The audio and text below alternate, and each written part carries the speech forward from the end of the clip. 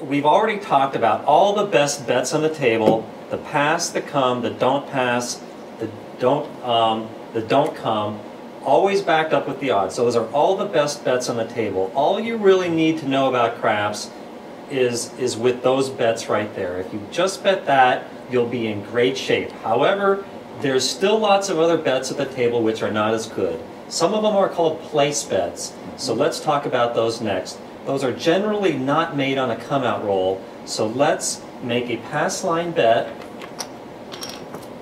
and wait for you to roll a point, and then we'll make some place bets. All right.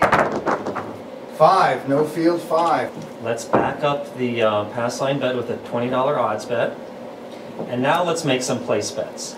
Okay, what a place bet is a bet that you're going to roll any one of these numbers that you choose before a 7. Let's start with making place bets on the 6 and the 8. Those pay 7 to 6 odds, so you should bet in increments of $6. So let's bet $6 on each of the 6 and the 8. And these bets you put in the come area, and you have to tell the dealer what you want to do. So you would say, place the 6 and the 8. Okay, place the 6 and 8. Now let's also make one on the 9. So the place bet on the 9 pays 7 to 5, so those should be evenly divisible by $5. So let's make a $5 place bet on the 9. Place the 9. So we're not going to place the 5 because we already are going to win on that with the pass line bet, although we technically would be allowed to. Now let's also place the 4 and the 10. Those pay 9 to 5 odds, so those should be divisible by 5. She can put 10 and say, give me the 4 and the 10. Yeah, and it would be implied that she's betting on both of them equally. Okay, so give me the 4 and the 10 again. Okay, you're set up on the 4 and the 10. Okay, so now we have covered all of the place numbers, all of the registers. So if you roll a 4, 5, 6, 8, 9, or 10, you will win one of those bets. It's now the 7 that is the dreaded number and will cause everything to lose. So stay away from the 7. We'll see it. 10 10. easy. So our place bet on the 10 wins. That's going to pay 9 to 5, so you just won $9. All right, and the dealer cuts out 9 in the come and hands it off to the player. And the dealer assumes that you want to keep that place bet up there.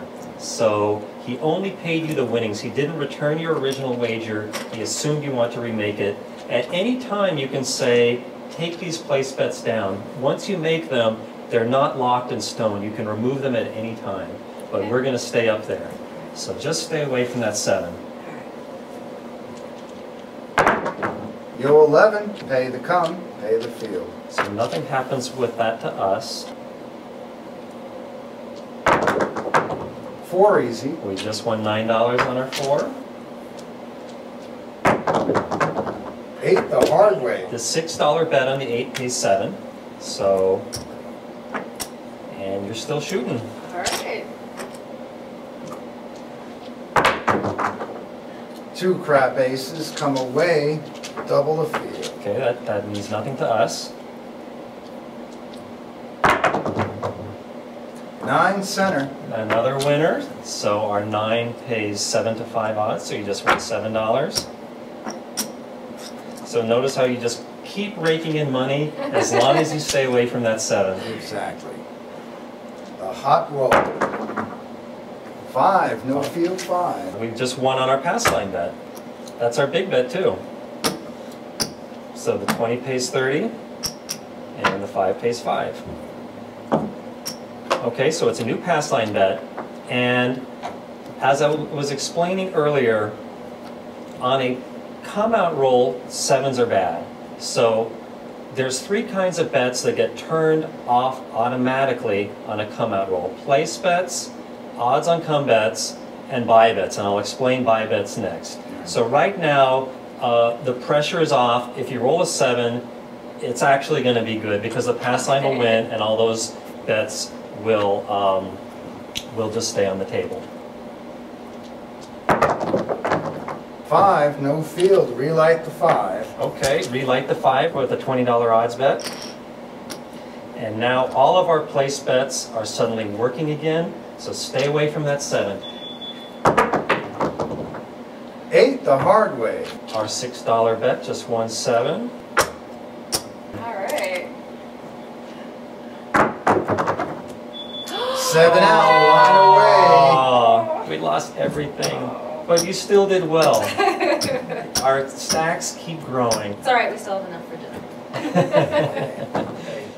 Angela, next I'm going to teach you about buy bets. Buy bets are just like place bets, but they pay different odds. The way it works is that they pay statistically fair odds like an odds bet, except you have to pay a 5% commission on the amount of your bet.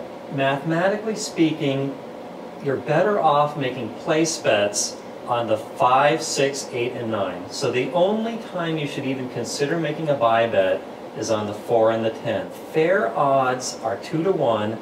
However, you generally pay the 5% commission on wins only. So it's going to be like getting paid 19 to 10 odds, which is better than the 9 to 5 odds on the place bet. And I know it sounds confusing, but trust me, if you're going to be making place bets, don't make them on the 4 and the 10, make buy bets instead.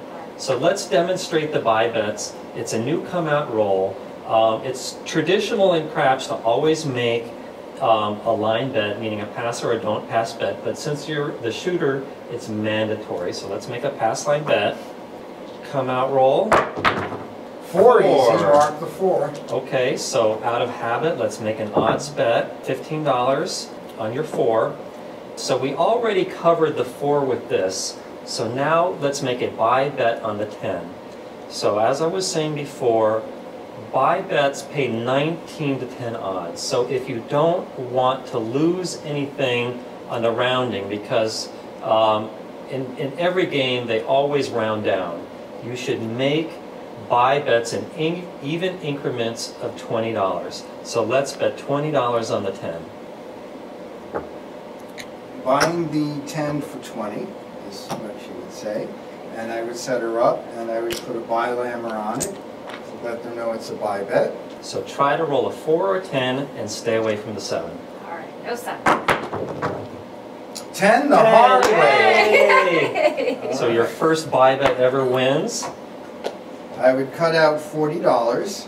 It pays 2 to 1 minus a commission, so there's $40, 25, and 15 for 40. On the $20 bet, the commission is $1, so I'd say, ma'am, drop $1. And I would hand this off to her and pick up the $1. So to summarize, her $20 buy bet paid 2 to 1 odds minus 5% commission. So 2 times 20 is 40.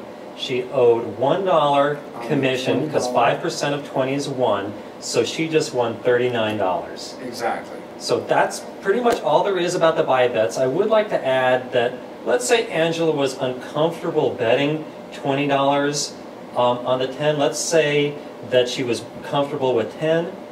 She could do that. That $10 is going to pay $9.50 if it wins, but you always round down to the nearest dollar, so that win is going to round down to $19. However, what if she made a place bet of $10?